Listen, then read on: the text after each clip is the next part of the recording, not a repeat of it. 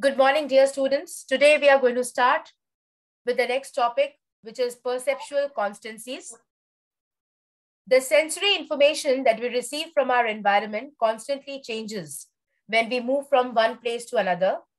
But many a times you must have wondered that how we are able to form a stable perception of an object seen from any position and in any intensity of light. Well, here, the perception of the objects is relatively stable, despite the changes in the stimulation of sensory receptors, is known as perceptual constancy. So, the tendency to perceive as maintaining stable properties despite the differences in distance, viewing angle, in the viewing angle and lighting is known as perceptual constancy. There are various types of perceptual constancies that we are going to study right now. The first one is known as the size constancies. The size of an image on our retina changes with the change in the distance of the object from the eye. As the object moves farther away, the smaller becomes the image. On the other hand, it has also been shown that within limits, the object appears to be of the same size irrespective of its distance. For example, when you are approaching your friend from a distance, your perception of the friend's size does not change, despite the fact that the retinal image has become larger. This tendency for the perceived size of the objects to remain relatively unchanged with the changes in the distance from the observer is known as size constancy.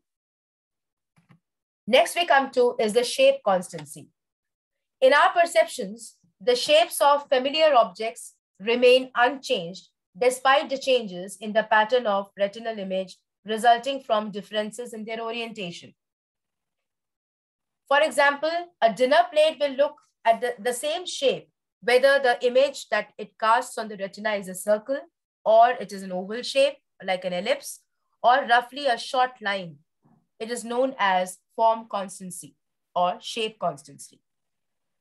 Last is the brightness constancy. The brightness of the objects is perceived to be constant, even though there are changes in the illumination that makes the objects appear brighter or lighter. In other words, our experience of brightness does not change despite the changes in the amount of reflected light reaching our eyes. This tendency to maintain an apparent brightness constant under different amount of illumination is known as brightness constancy. For example, a white paper will appear to be white, even if it is viewed in a complete pitch black, or a dark room. So similarly, the coal that looks black in the sun also looks black in room light. Now we come to the concept of illusions. Our perceptions are not always veridical. Sometimes we fail to interpret the sensory information correctly. Therefore, there is a mismatch between the physical stimuli and the perception. These misperceptions resulting from the misinterpretation of information received by our sensory organs is known as illusion. Illusion is experienced by all of us. They result from the external stimulus situation and generate the same kind of experience in each individual.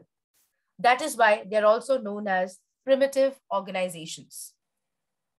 Although illusions can be experienced by the stimulation of any of our sense organs, but psychologists have researched out and found that they are more common in the visual rather than in the other sense modalities. For example, in a desert, we have learned about optical illusion taking place, where the travelers, they may see a pool of water somewhere, right? This is also an example of illusion, though it actually does not happen. There are two types of illusion. One is known as geometrical illusion, and the other is called the apparent movement illusion. Now, let us understand what is meant by geometrical illusion. Geometrical illusion is also known as the Mueller-Lyer illusion, right? If you see the two figures, where in the first figure, there are two lines, one with the arrows pointing inwards and the other with the arrows pointing outwards. So in the Mueller-Lyer illusion experiment, it has been found that people generally are of the view that the line with the arrows appears to be smaller as compared to the line without the arrows.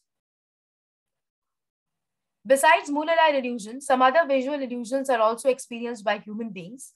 For example, this you can, in the second figure, you can see the vertical horizontal illusion, where even though both the lines are equal, the vertical line is always perceived to be longer than the horizontal line. Next is the apparent movement illusion. This illusion is experienced when some motionless pictures are projected one after another at an appropriate rate, also known as the phi phenomena. When we see moving pictures in a cinema hall, we are influenced by such a kind of illusion. Similarly, if you see the electric lights during any festive occasion, the flickering of electric lights or the movement of the lights in a particular pattern is also a kind of illusion.